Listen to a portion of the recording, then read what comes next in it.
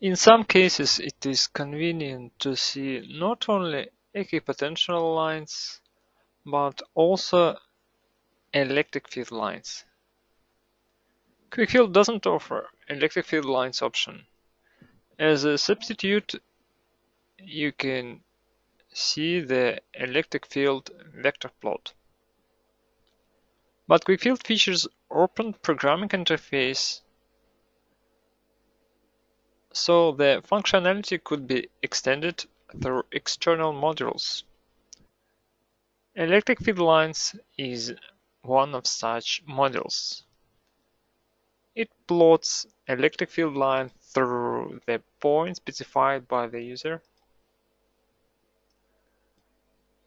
and it could be used for any two-dimensional electric problem of QuickField, electrostatics, DC and AC conduction, and also the transient electric field. Electric field line module is a single file in HTML application format. It has very simple interface. For example, here in QuickField we have the electric field of two parallel wires. I will start the tool. Now to plot the electric field line, you need to specify the starting point position. You need to specify direction, the line segment, and the maximum total line length.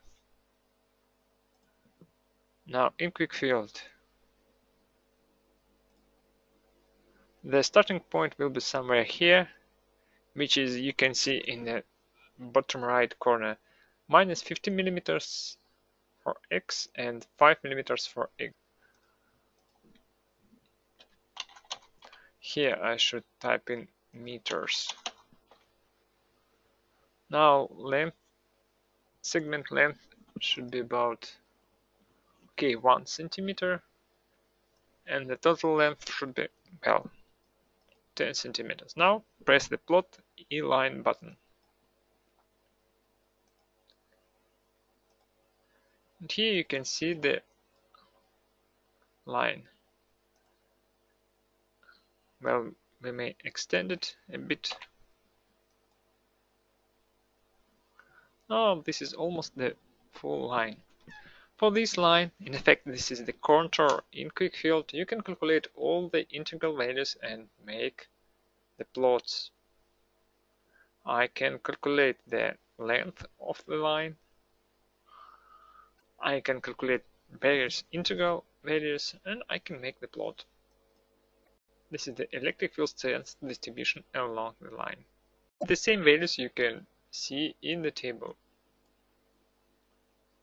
Coordinates, electric field strength.